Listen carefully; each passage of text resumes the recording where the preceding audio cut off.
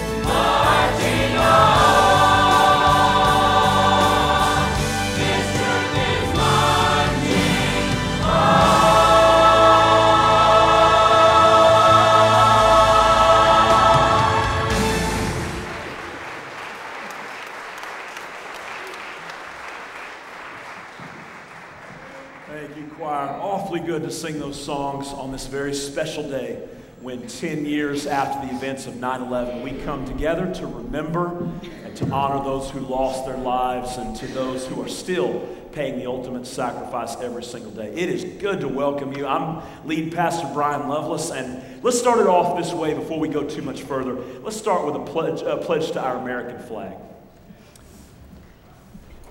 I pledge allegiance to the flag of the United States of America and to the republic for which it stands, one nation, under God, indivisible, with liberty and justice for all. Thank you. You may be seated. Well, we've been anticipating today for a long, long time, and we are awfully excited that you're here with us. We've seen a lot of our church family here at Calvary Baptist and a bunch of first-time guests and visitors, along with some very special guests that we want to introduce here in just a moment. Every guest today is a special guest, however. We're going to ask you to do this. If this is your first time with us here at Calvary, you received a little bulletin, hopefully, when you came in. There's a tear-out section inside. If you wouldn't mind filling that out, and if you're a first or second time visitor here at Calvary, just check the little appropriate box and turn it in at the offering in a few moments or at the Welcome Center when this service is concluded. And we promise not to show up on your doorstep or stalk you or anything else, but we'd love to have a record of your attendance, and we'll send you a little Starbucks card just to thank you for filling that out.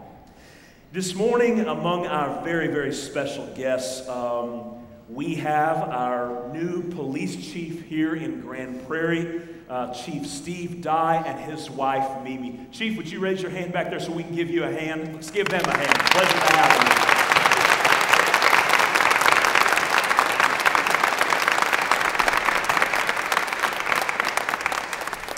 you. And if you're here this morning and you are presently a law enforcement officer, or you have served our nation in that capacity, let me say, first of all, how very grateful we are for the price you pay every day for what you do to keep our streets safe and what you do in this community.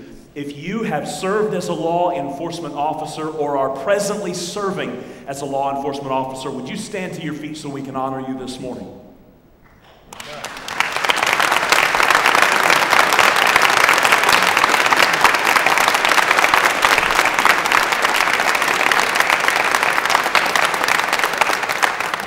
We also have another very, very special couple here today. We have our fire chief here in Grand Prairie, Mr. Cliff Nelson, and his wife Lisa are here. Would you stand, Chief, and let us give you a hand, you and your family.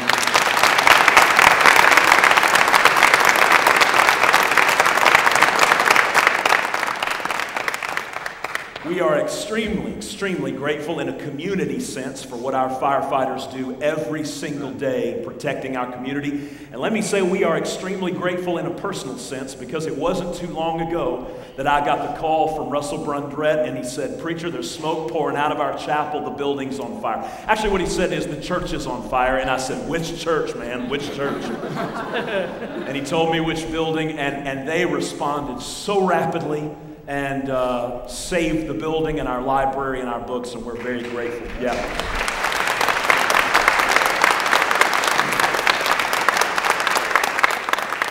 If you are presently a firefighter or have served in that capacity at some point in the past, would you please stand to your feet so we can honor you this morning?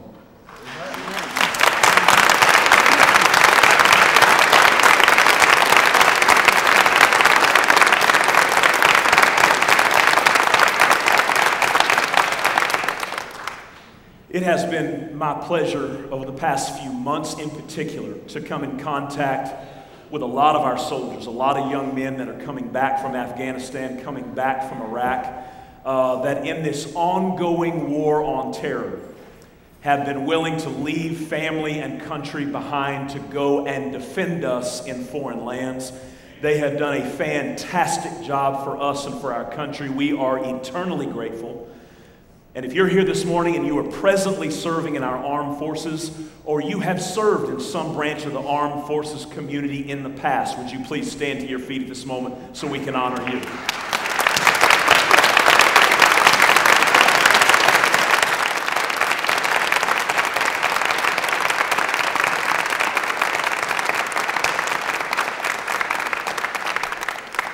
God bless you. We're so happy you're here. We have a big day planned. We pray that it gives honor above and beyond everything to our Lord Jesus Christ. And we pray that today is a great day of honoring and remembrance. Let's stand to our feet, all of us, one last time. Let's get around for the next few moments. Shake somebody's hand. Tell somebody you're glad to have them on this special day.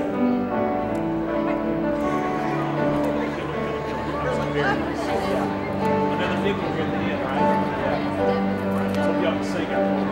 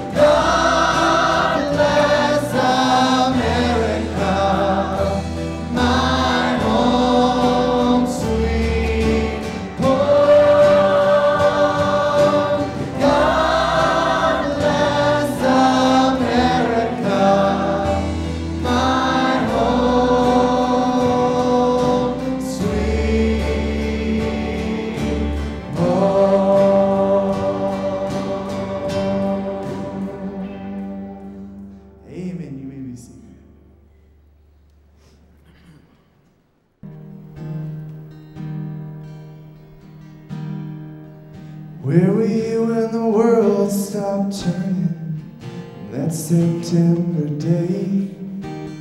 Out in the yard with your wife and children, working on some stage in LA. Did you stand there in shock at the sight of that black smoke rising up against that blue sky? Did you shout out in anger and fear for your neighbor, or did you just sit down and cry? Did you weep for the children that lost their dear loved ones, prayed for the ones who don't know? Did you rejoice for the people who walked from the rubble and sighed for the ones left below? Did you burst out in pride for the red, white, and blue heroes who died just doing what they do? Did you look up to heaven for some kind of answer? Look at yourself, what really matters. I'm just a singer of simple songs. I'm not a real political man. I watch CNN, but I'm not sure I can tell you the difference in Iraq and Iran. But I know Jesus and I talk to God, and I remember this from when I was young. Faith, hope, and love are some good things He gave us. The greatest is love. Where were you when the world stopped turning on that September day? Teaching a class full of innocent children, driving down some cold interstate. Did you feel guilty because you're a survivor in a crowded room? Did you feel alone? Did you call up your mother and tell her you love her, or dust off that Bible at home? Did you open your eyes? If it never happened, close your eyes and not go to sleep. Did you notice the sunset for the first time in ages? Speak to some stranger on the street. Did you lay down at night and think of tomorrow? Go out and buy you a gun. Did you turn off that violent old movie you're watching and turn on I Love Lucy reruns? Did you go to a church and hold hands with some stranger, stand in line to give your own blood?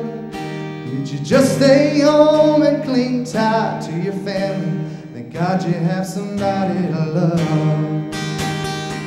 I'm just a singer of simple songs. I'm not a real political man. I watch CNN, but I'm not sure I can tell you the difference in Iraq and Iran.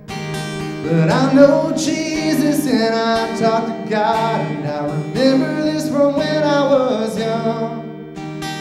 Faith, hope, and love are some good things He gave us, and the greatest is love.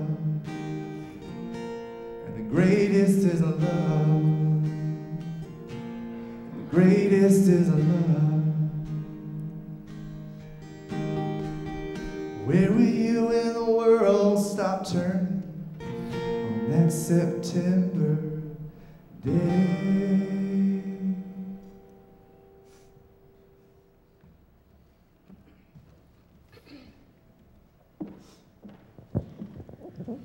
On September 11th, 2001, treacherous forces attempted to tear our nation apart.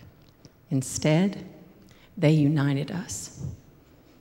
From the thick ashes and the twisted steel, extraordinary acts of heroism turned our darkest day into our brightest hour. The valiant firefighters, police, men and women, the Red Cross, emergency personnel, and countless other civil servants reminded us again why America will always be defined as the home of the brave. 10 years have passed, but our resolve is still as strong. Our hope is unbowed, and our allegiance is steadfast. Children who barely remember those horrific events have grown into young, committed citizens standing on the cusp of adulthood, ready to serve their country when they're called. Countless lives have been redirected and inspired anew as Americans continue to vow to never forget. Today, we remember September 11th, and we look to the future with steadfast faith. This morning, we remember and we honor those who lost their lives on September the 11th. We also want to remember the responders who still serve our country today. With us today, representing our policemen and women around the country, Reverend Emil Balliot, chaplain of the Grand Prairie Police Department. Representing our firefighting community, firefighter Tom Keach from the Dallas Fire Department. And representing American Military Forces, Staff Sergeant Daniel Bagorznia, a veteran of the Iraq War and member of the 4th Infantry Division of the United States Army. As our screens display the names of those who lost their lives this September 11th, would you please rise as we honor both the living and the dead?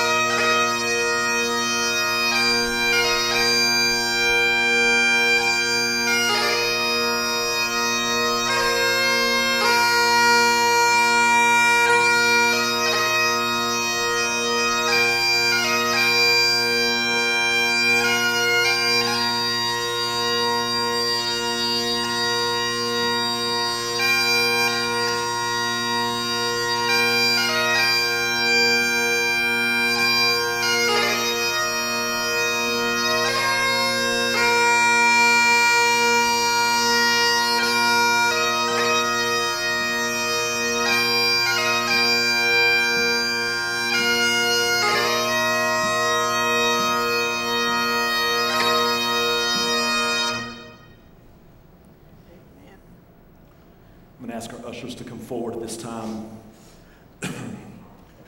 as we go to God in prayer. Father, we come before you this morning, knowing that you are not far away, but are here closer than the air we breathe. And on that dark day that is etched into our national consciousness, you were there that day too. We thank you, great God, for the privilege of living in this country.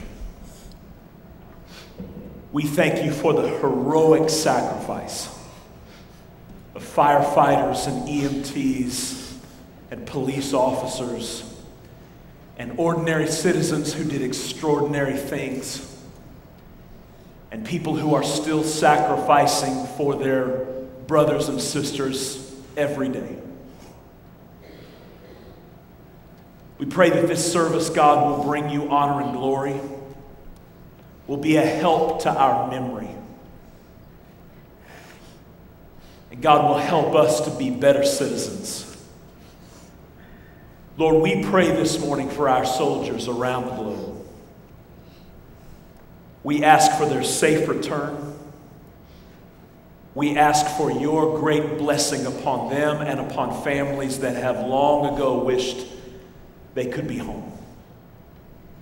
We thank you for this day. We give its remainder to you. And God, for every family who on this morning is still grieving the loss of father, mother, child, we ask grace and a peace which passes understanding to keep their hearts and minds. It's in Christ's name that we pray all these things. Amen. You may be seated.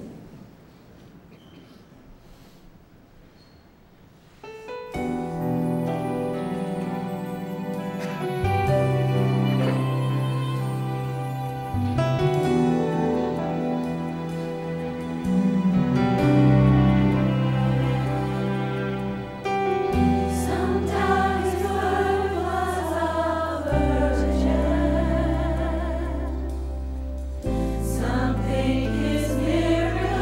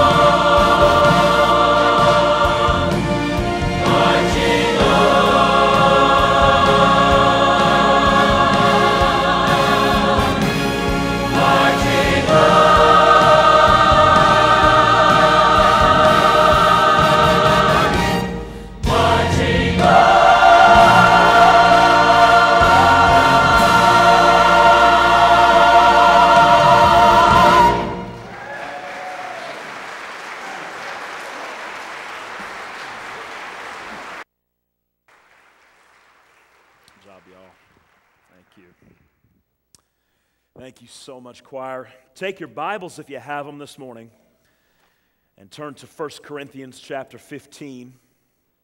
And if you don't have a Bible today, we're going to put most of these on the screens, we hope. How many of you are glad to be Americans today? Say amen. Awfully grateful that even though today is remembering a tragic event, that we can thank God we still get to live here and still enjoy the freedoms we enjoy every single day. Where were you when the world stopped turning? That's a powerful song. And I think it's because it asks a powerful question.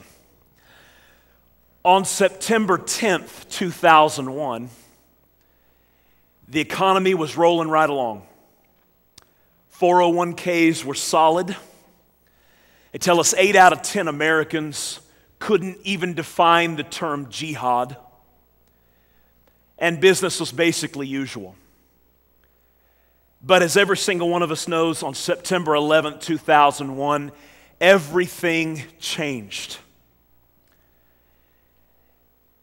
And if we were to go through this auditorium this morning with a microphone and go seat to seat, on up into the balcony, every person here could name an area, a place, a physical spot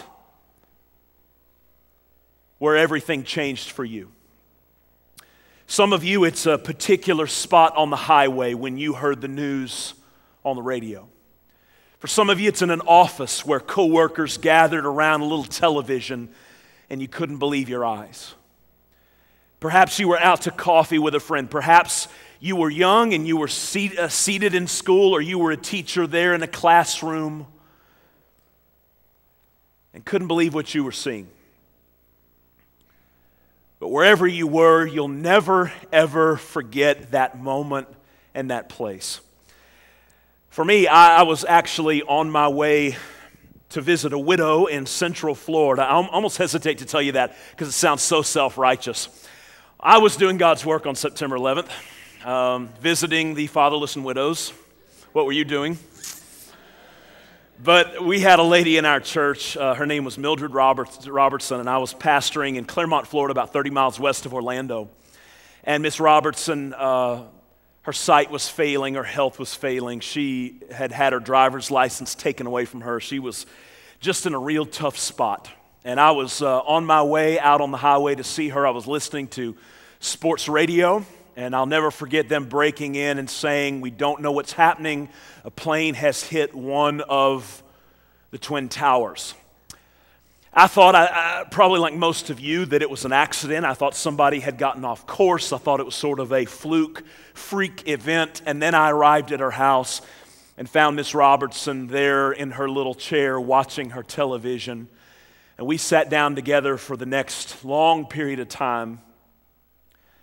And I'll never, ever, ever, ever forget that when that first tower began to come down, I literally could not believe my eyes. I literally thought I was just making that up in my mind, that there was no way that building could be headed toward the earth. I was shocked. President Bush maybe described our feelings best in the days after 9/11 when he said this: "The pictures of airplanes flying into buildings, fires burning, huge structures collapsing, have filled us with disbelief, terrible sadness, and a quiet, unyielding anger." I think for a lot of you like me, it started out as shock. How could this happen in America? How could this happen on our soil, on our buildings, on our Pentagon? But that shock very quickly just turned to rage. Just absolutely furious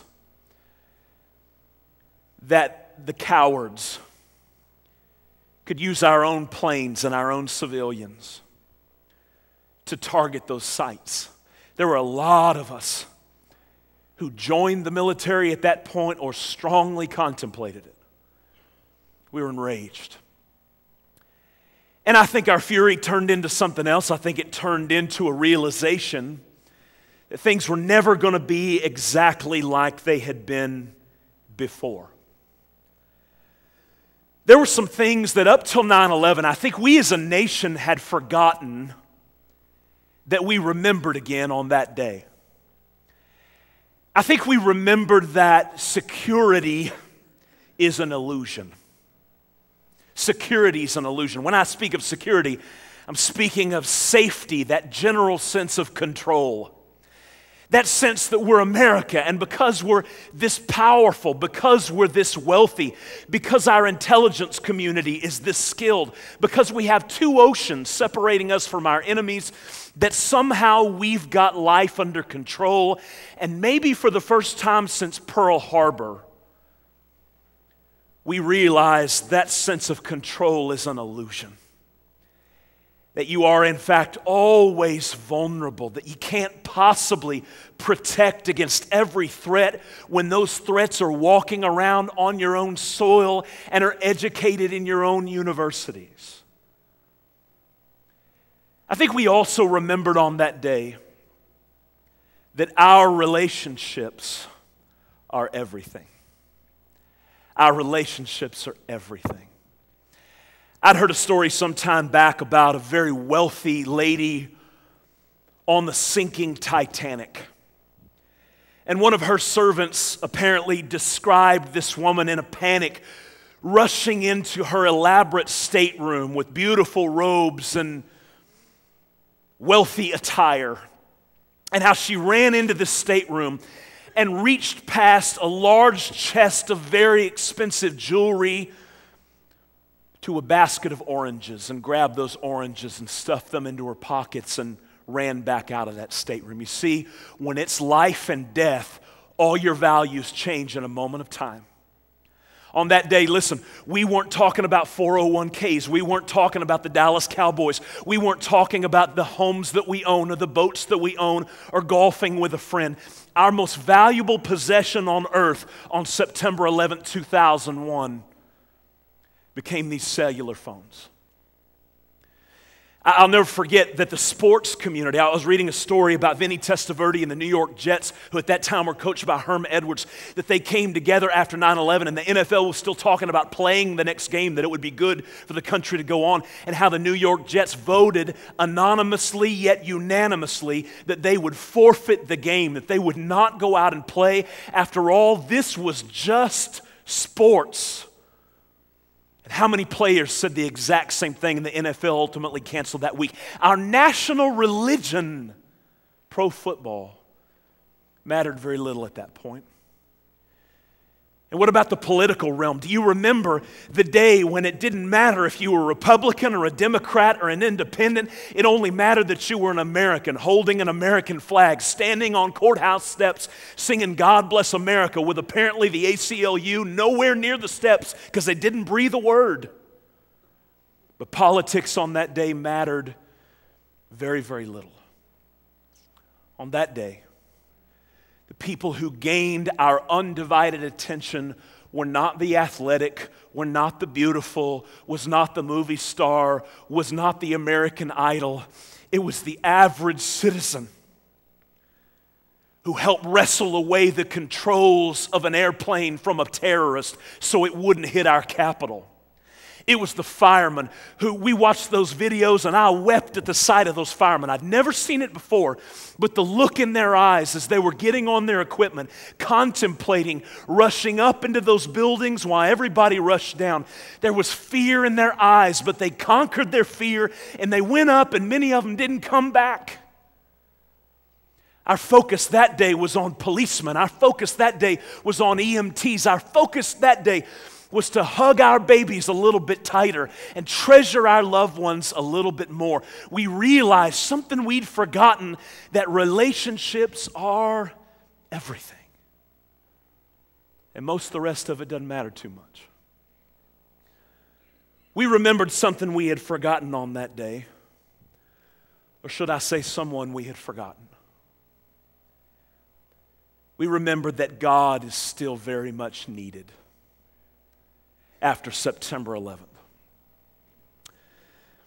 Someone once said there are no atheists in foxholes. And it seems to be very true that in life's most horrific circumstances, there is an intuitive sense within us, no matter what we've said, no matter what we've espoused, that there is a God and that we need Him. And in those moments, we pray to Him. When the bullets fly, when the towers crash down, we come before God. We ask the question, where were you on 9/11? We could ask the question, where were you on 9/16, the Sunday after September 11th? And for most Americans, the answer was church. Churches, for a brief window, were absolutely filled to capacity. As people were rocked to their core. And they had a desperate, desperate felt need of God. Many of you on Saturday saw the tribute to the men and women from Flight 93, United Flight 93, who wrestled away control of the airplane from the terrorists. There was one man on that airplane by the name of Todd Beamer. And he's famous because on the tapes they had, he was the one who gathered together with some other men and said, "Let's roll," before they stormed that cockpit. And his wife Lisa had written a book by the same title, Let's Roll. And Lisa, in this book, and it's a good one, talked about two different services that she went to after Todd's death. She went to one service at her church with her pastor, with her loved ones, with her friends, and then she attended a service that was far more political in nature, and certainly well-meaning officials coming and speaking to the families of those who'd lost loved ones. But here's what Lisa Beamer wrote. "I couldn't help but compare this service to the one in Plainsboro the day before. Todd's memorial service had been so uplifting, so inspiring, because the emphasis had been on the hope that God provides, especially in the midst of crisis. On Monday, as I listened to the well-intentioned speakers who were doing their best to comfort, but with little, if any, direct reference to the power of God to sustain us, I felt I was sliding helplessly down a high mountain into a deep crevasse. As much as I appreciated the kindness of the wonderful people who tried to encourage us, that afternoon was actually one of the lowest points in my grieving. It wasn't the people or even the place," she writes. "Instead, it struck me how hopeless the world is when God is factored out of the equation. My brother Paul noticed it too. A deeply compassionate man, he later said, it was heart-wrenching for me to see people grieving without hope. I've never seen a more vivid illustration of the truth. We mourn," the Bible says, "but not as those who have no hope." Listen, as a nation, that's where we were after 9/11. Seeing things perhaps more clearly, seeing our relationships in much greater perspective, seeing our need for God vividly. Our slogan for the time was this: we will never forget. We will never forget. But the truth is, ladies and gentlemen, and I think I'd be a hypocrite not to state it truly,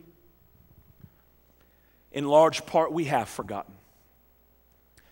I don't believe that we've necessarily forgotten the brave men and women who gave their lives. I don't believe we've forgotten the many, many, many of our citizens who died. I don't believe we've forgotten the war on terror. I don't believe we're going to give up days like this. I do believe we have largely forgotten the lessons we learned from 9/11. We have begun to slip back into our national apathy. The same false securities, the same selfish living, the same forgetfulness of God. I want to entitle my message in the short time we have together today, "Where were you when the world stopped turning, and where are you today?"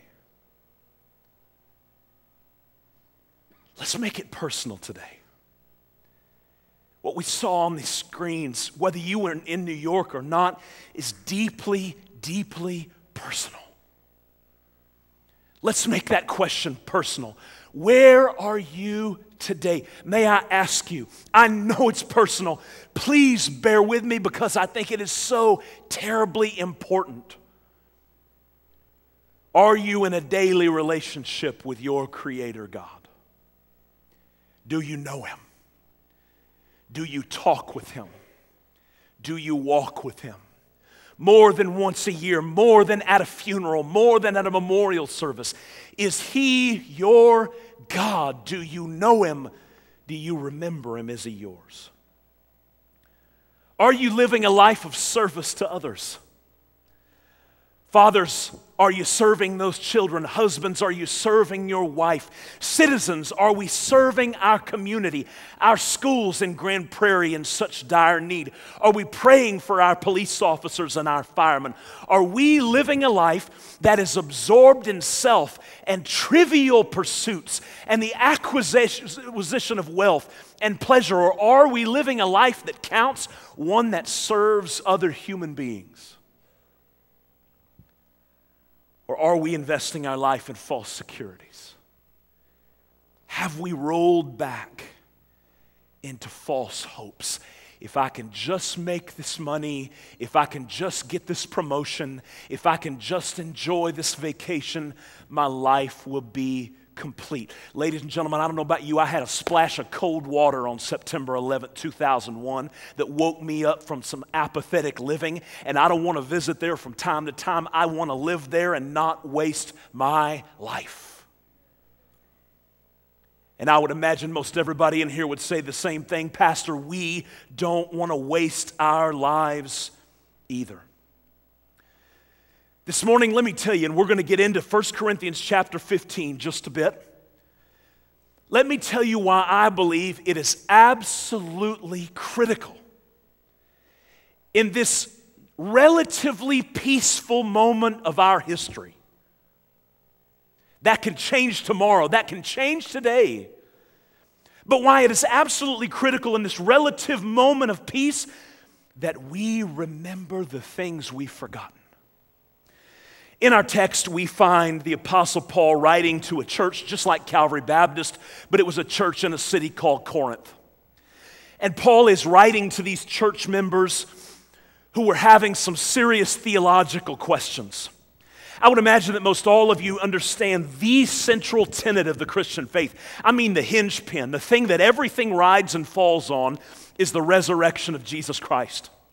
Everything we preach, everything we talk about, everything we read from this Bible all ties back to the fact that we believe God's Son Jesus Christ died on a cross, and we believe that He was buried in a borrowed tomb, and we believe He came back from the dead 3 days later, that He literally resurrected from the dead. Listen, if you can disprove that, if you can do away with that, there's no Christianity left. But these church members in Corinth were being told by certain parties within the church, hey, yes, Jesus died. Yes, He was a good man. Yes, He was a good example, but He didn't really come back from the dead.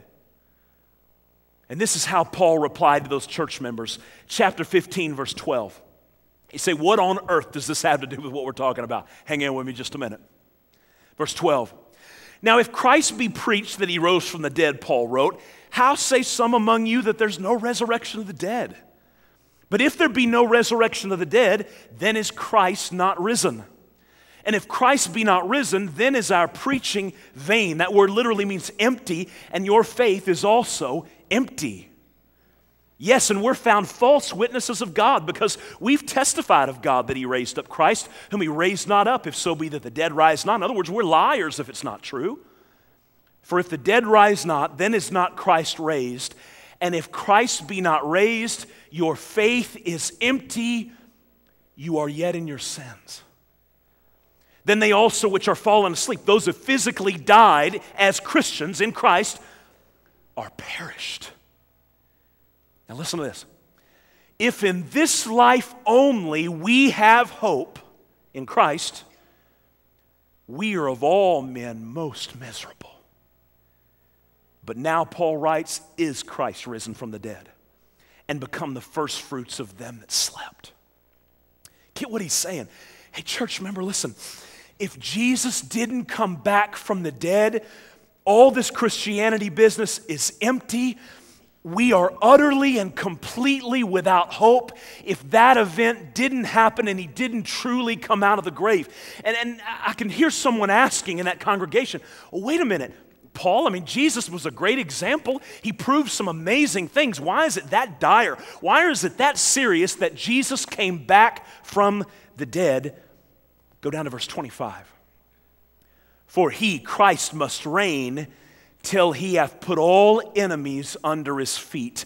The last enemy that shall be destroyed is death. Here's the point. Ladies and gentlemen, we got Osama bin Laden just a few months ago. But may I tell you that the ultimate terrorist still lives. And the ultimate terrorist is death. I heard a story, a legend in fact, of a merchant in Baghdad who one day sent his servant to the market, and before long the servant came back. He was white, he was trembling, he was in tremendous distress. And he said to his master, down at the marketplace I was jostled by a woman in the crowd, and when I turned around I saw that it was death who jostled me. She looked at me and made a threatening gesture. So, master, please lend me your horse, for I must hasten away to avoid her. I'll ride to Samara. I'll hide there. Death will not find me.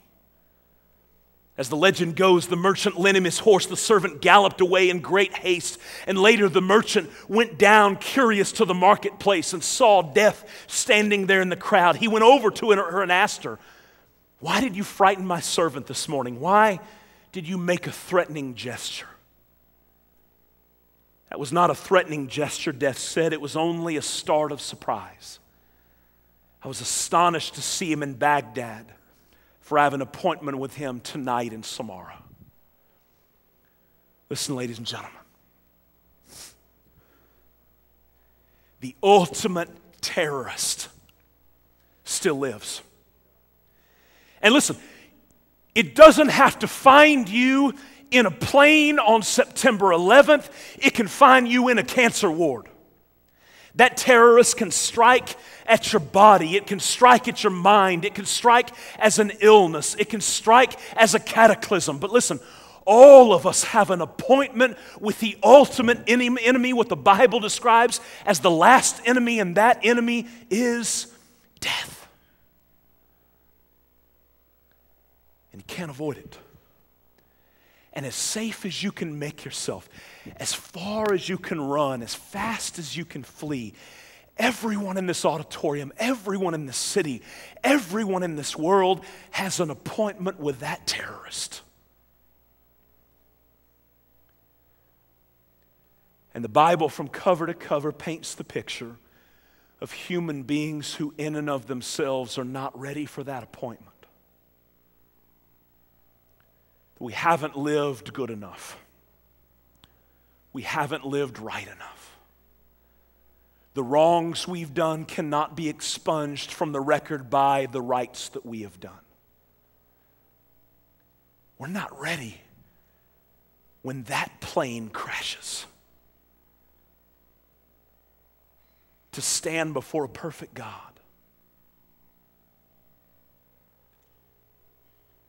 But friends, the second bit of information, and this is why Paul wrote, is that not only does the ultimate terrorist still live, the ultimate rescue has already taken place 2,000 years ago. I want you to look at the text of chapter 15, verse 51. Paul said this, behold, I show you a mystery. We shall not all sleep. In other words, not everybody's going to physically die, but we shall all be changed. In a moment, in the twinkling of an eye, at the last trump, for the trumpet shall sound, the dead in Christ shall be raised incorruptible. We shall be changed.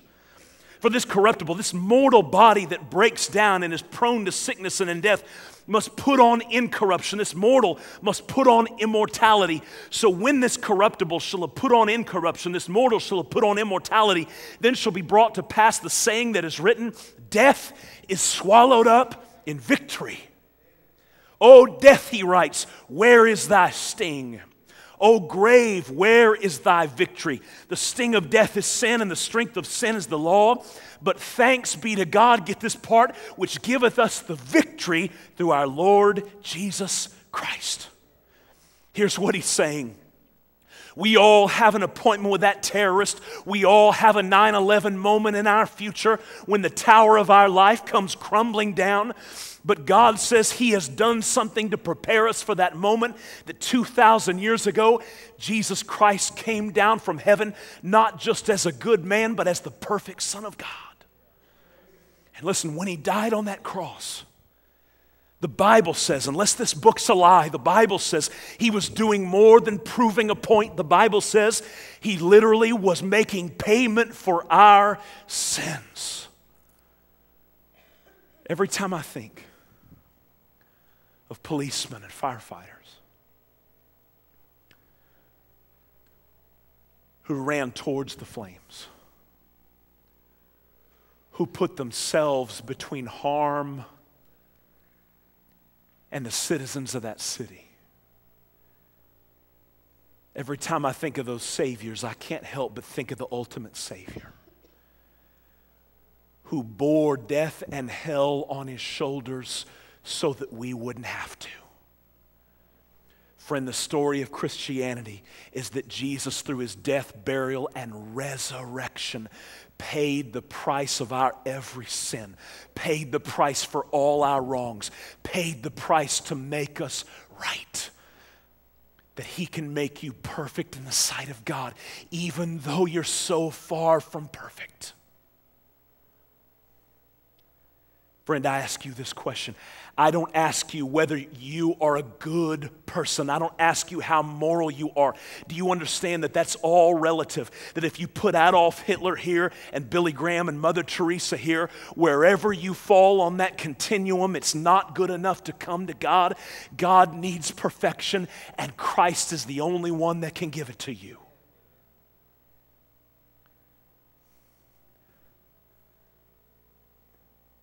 On that day,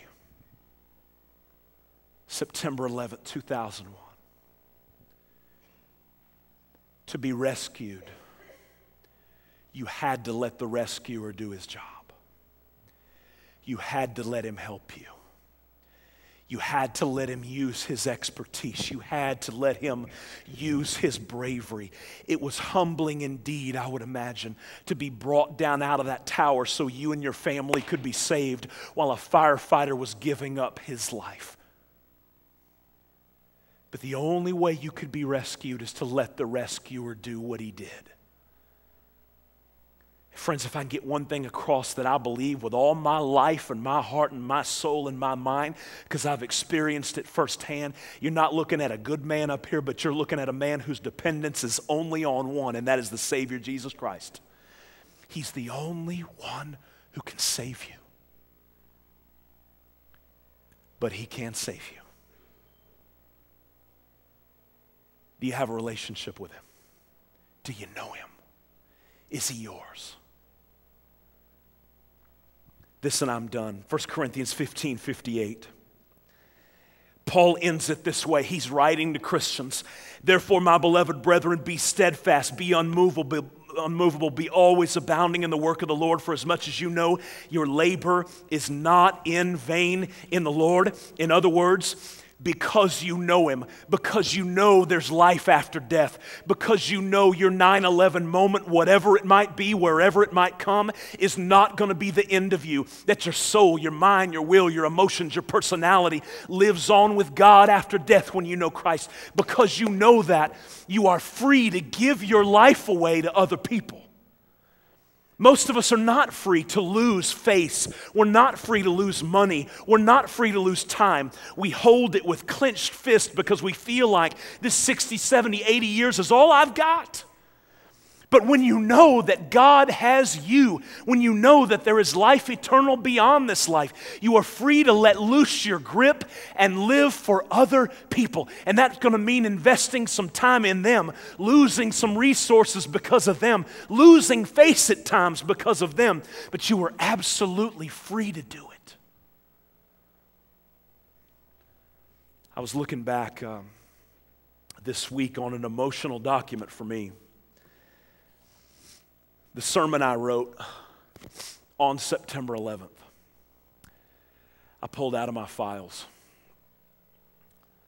And first of all, I thought, how in the world did anybody listen to this guy preach? And then I thought, how do they listen to him now? But I thumbed through those files and that sermon, and there was a lot of hurt in that sermon. There's a lot of fury in that sermon. But I remember I had been asking God that day to give me some peace about what had happened, some sense things were going to be okay when everything seemed not okay. And I believe He led me to the strangest place. I picked up the Orlando Sentinel right around during that time, and this was a small section of an article in the Orlando Sentinel by a guy named Mike Thomas, and here's what he wrote. Before September 11th, 2001, terrorism was a pitiful loner blowing up a federal building, or bumbling bomb builders botching an attempt to bring down the World Trade Center. But now all things are possible. Germs, nukes, nerve gas. I look at my family, and for the first time I feel very vulnerable, Thomas wrote. I guess this means the attack worked. People compare this to Pearl Harbor. I wish that's all there was to it. I wish we could drop bombs and storm atolls and be done with it, but this war does not end. I think of Vietnam. I think of a determined ragtag army. It is invisible, spread thin, presenting no easy target, unbeatable for even a superpower. By the way, you say, you got encouraged by that? Hang on. We lost there because we could not hurt them enough to make them stop hurting us. And then this line, how can you hurt someone not afraid to die? And it hit me like a ton of bricks. How can you hurt someone not afraid to die?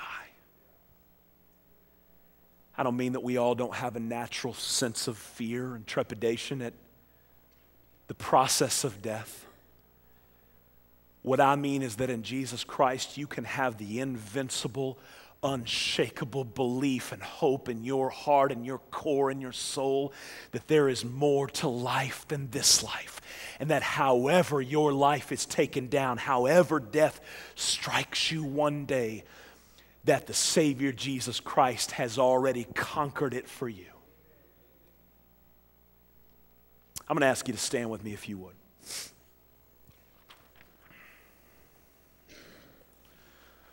For all of our guests, I want to describe this conclusion to the service so there's nothing unexpected.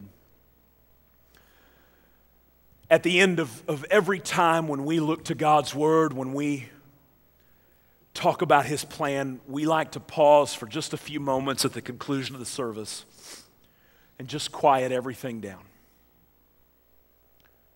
And here in a moment, I'm going to stop talking.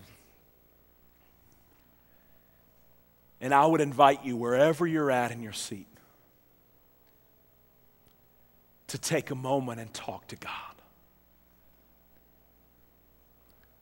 To take a moment and ask the question, where was I with God back then? And where am I with God right now?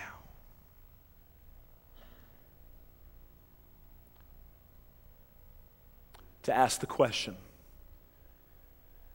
do I have a relationship with God through Jesus Christ? Say, what does that look like with an invisible God and a very visible world? It looks like, my friend, you've had a profound change of heart toward Him where you know Him. He's real to you. He's relevant to you. You've asked Christ to be yours. I don't believe there's anything I can apply to you to give that to you. I don't believe there's any mountain you can climb, any great work you can do. I believe that just like with a firefighter in that building, you let the rescuer do what he does. And you give your life to Him.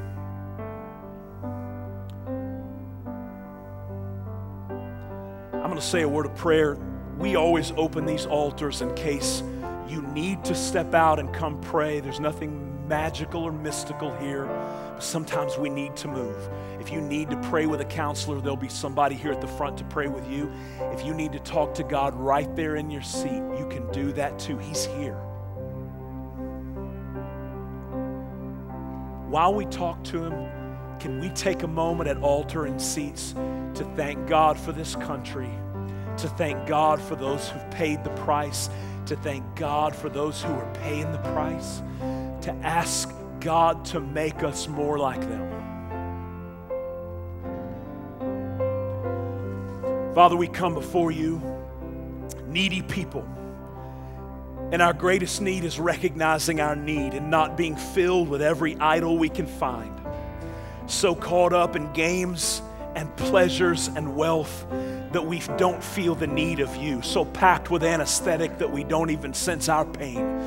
God, I pray you'll empty us out this morning if needs be, to see the greatest need there is, our need of you.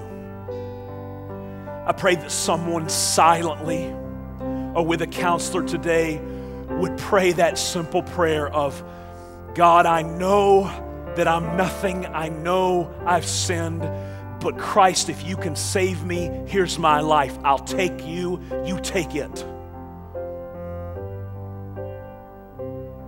Bless somebody to pray that prayer, Lord. And bless this time as we seek your face. It's in Christ's name we pray. Amen. While Trey leads us, let's have a moment. Let's just talk to God for a few minutes. If you need to come on right now. When peace like a river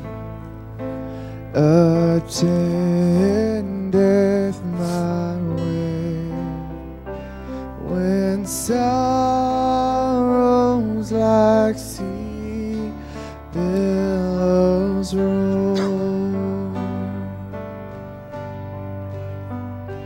whatever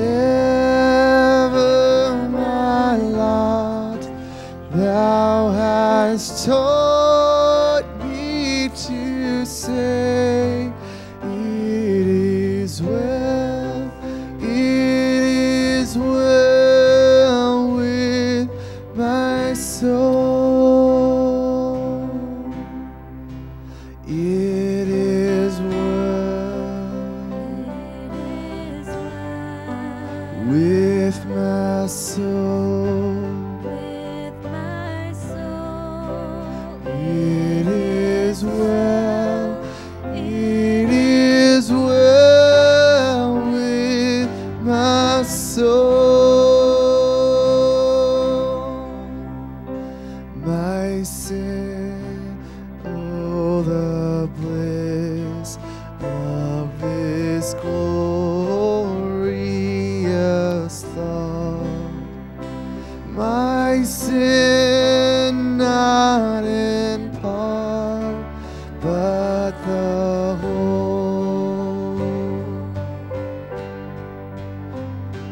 is nailed to the cross, and I bear it no more.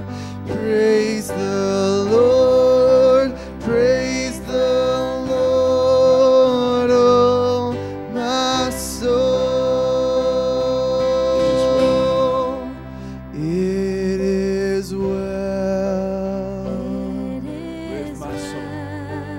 With my soul. with my soul. It is well with my soul. Thank you so much for being with us today. And members, would you one more time give a round of applause to our guests who've come out today? Yeah.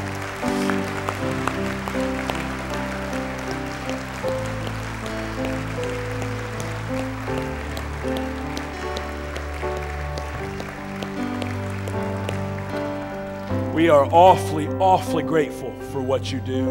And here in just a moment, my wife Jenny and I are going to be heading back to our little guest reception room right on this side, back in the foyer.